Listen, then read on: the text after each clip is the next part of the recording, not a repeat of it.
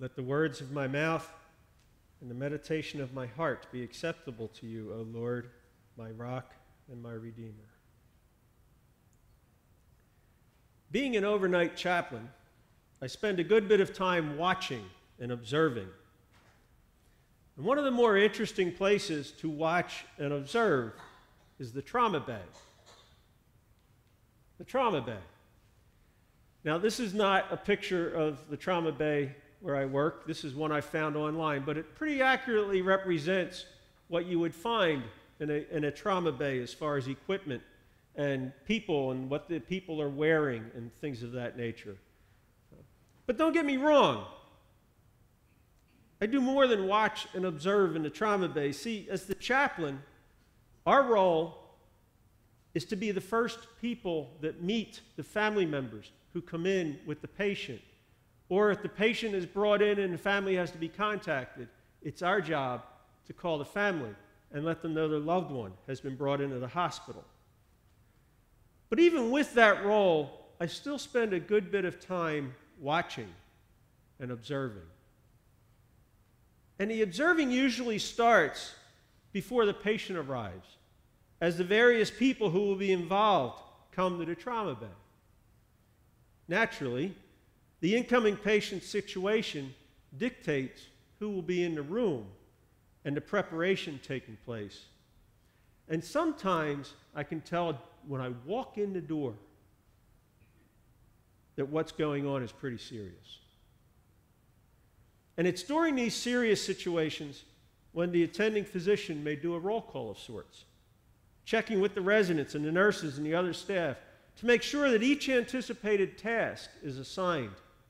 They may ask if there's blood available and if certain supplies are out and at the ready. I can feel the energy in the room and I sense the adrenaline is flowing through everyone waiting for that patient to arrive. Then the doors open and the medics wheel in the patient. They take the few steps over to bed and begin the process of transferring the patient from the litter to the bed. Normally, patients are already connected to IVs and maybe hooked up to oxygen, so as well as transferring the patient, the IV fluids and the oxygen tubes and everything else have to be transferred over. But sometimes, well, not sometimes, all the time, something else is happening that is very important. You see, the medics who bring in the patient have been treating that patient since they first encountered them. They have been taking vital signs, administering medications, splitting broken bones, bandaging wounds, whatever the case may be.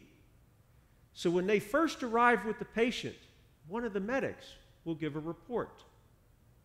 The report will include information the team needs for their work. It may include a description of what happened, a medical history or allergy information, or what medications the patient is taking if they know that.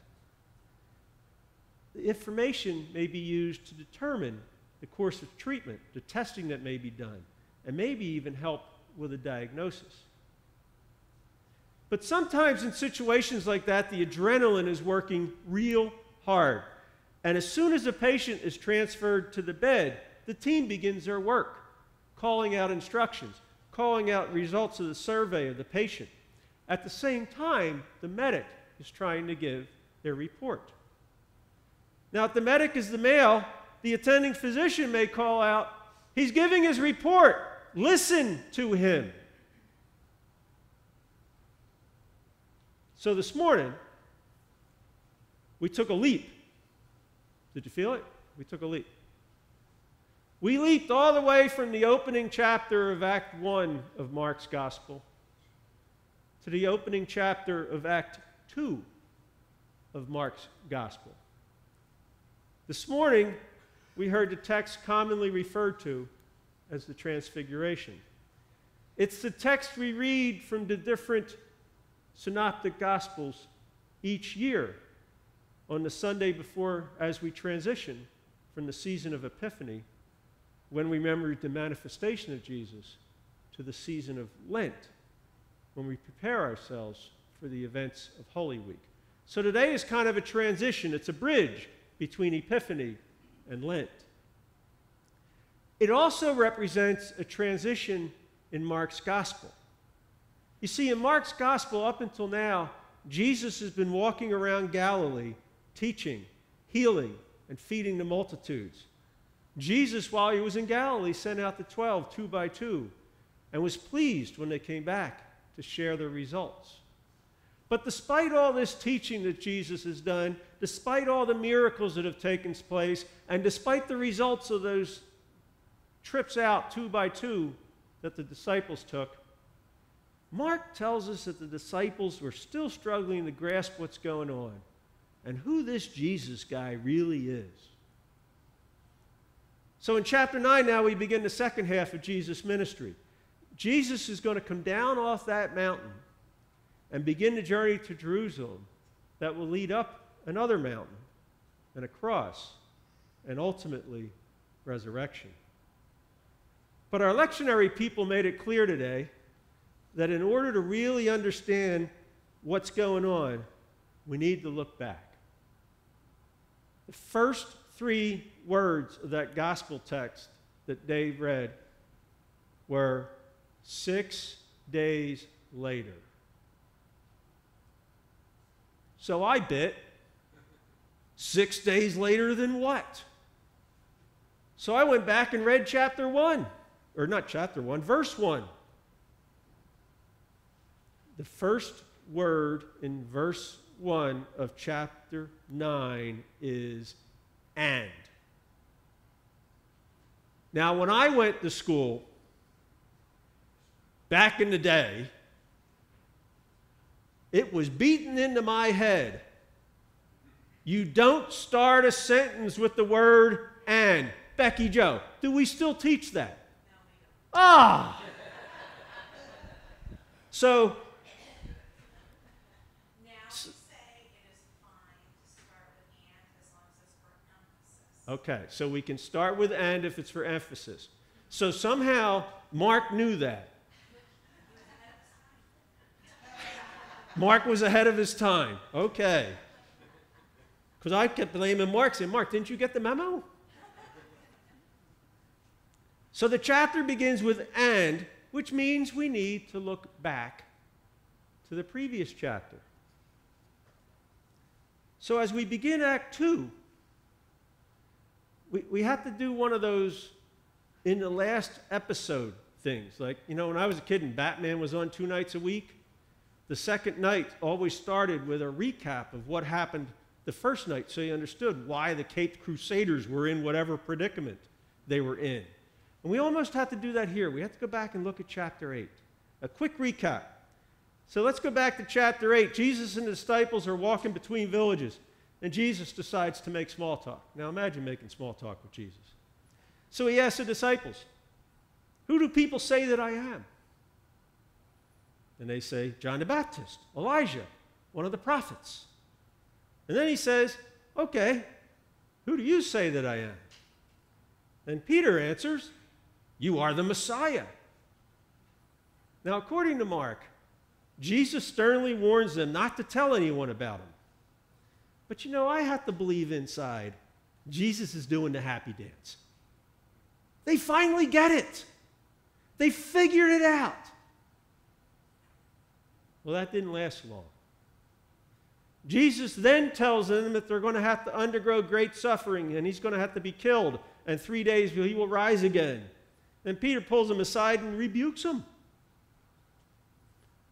So the same guy that just had Jesus doing the happy dance, Jesus walks up to him and says, get behind me, Satan.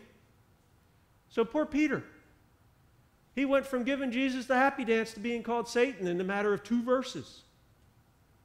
Then Jesus tells them what it means to be a follower. He says, deny yourself and follow me. So now we get to those opening words of chapter 9. And he said to them, truly I tell you, there are some standing here who will not taste death until they see that the kingdom of God has come with power. 6 days go by, and then Jesus goes up the mountain, and he takes the big 3 with him, Peter, James, and John. Or as my old pastor Lou Hornberger used to say, Pete, Jim, and Jack. We know the story. Jesus is transfigured. The Greek word is metamorpho, similar to our word metamorphosis. So this was a complete transformation, like the caterpillar into the butterfly. And then Peter sees all this going on, and he says, boy, it's a good thing you brought us. We can build tents for you three guys.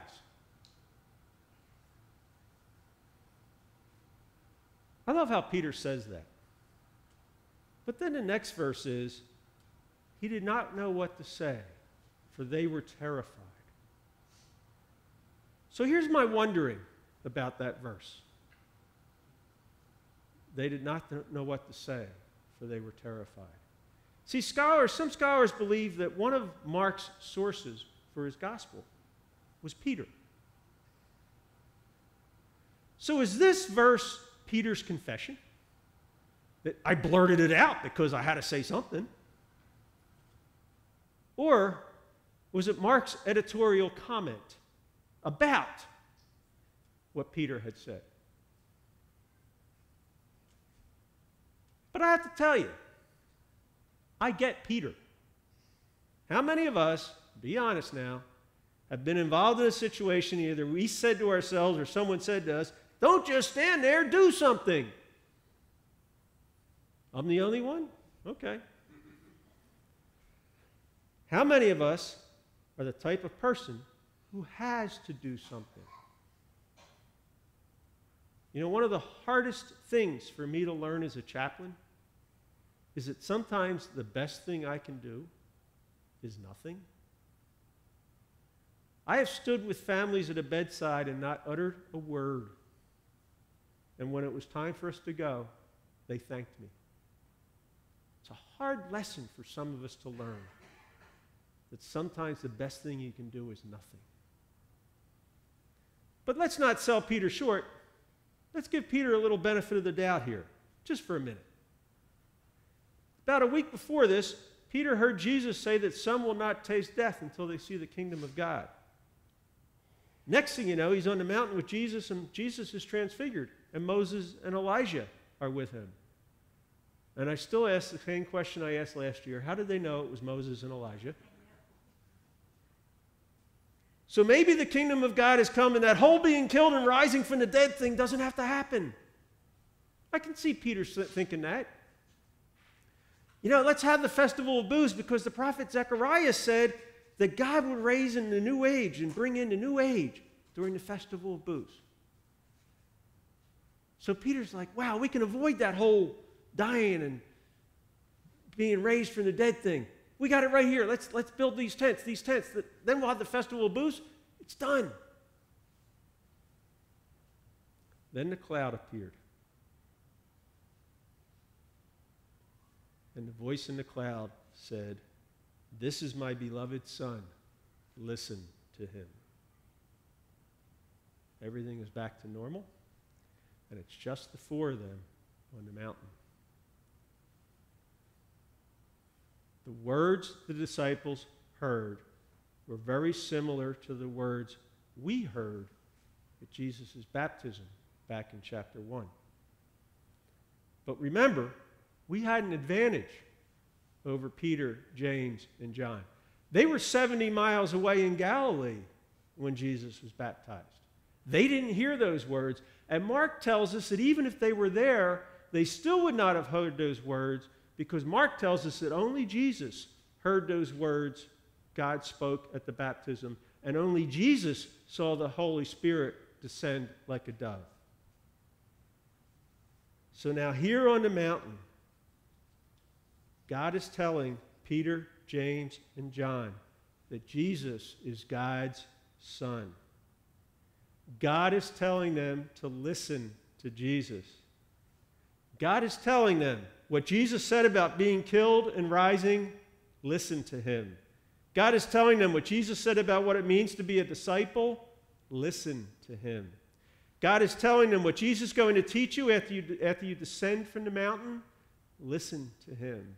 What Jesus is going to teach you as you journey to Jerusalem, listen to him. When the trauma team pauses to listen to the medic's report, they receive information that can help them care for the patient.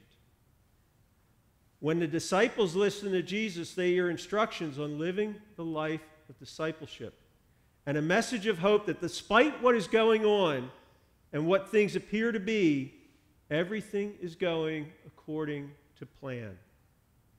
When the disciples listened to Jesus, they were given the lessons they needed to take Jesus' message all over the world.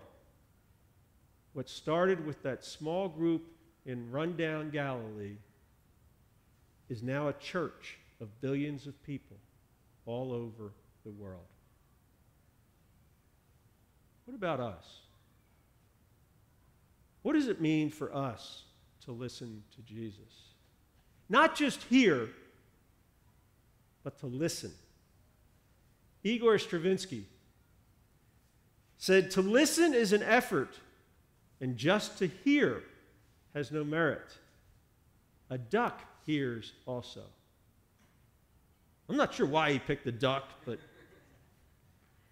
if this is true of music, how much more does it bear on Jesus' commands?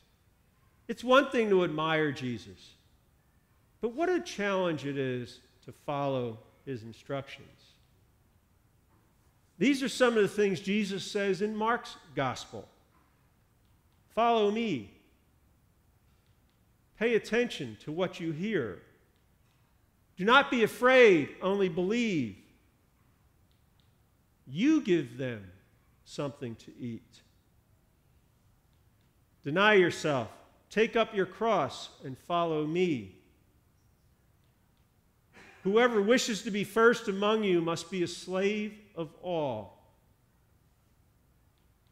Whenever you stand praying, forgive if you have anything against anyone. And friends, that's only Mark's gospel. There's plenty more in Matthew, Luke, and John. So as we transition from the season of Epiphany to the season of Lent, how are we going to listen to Jesus? What is Jesus calling us to do in Pocono Pines, Monroe County, our state, the nation, and throughout the world? As we listen to Jesus, are we willing to respond? Are we ready to answer Jesus' call and follow Jesus? I think we can all agree that answering Jesus' call can be challenging and can immerse us in realities we would rather avoid. But as Clifton Black reminds us, anyone who thinks the Christian faith is a retreat from reality is clueless. We know that. We know that there is a cost to being a disciple of Jesus.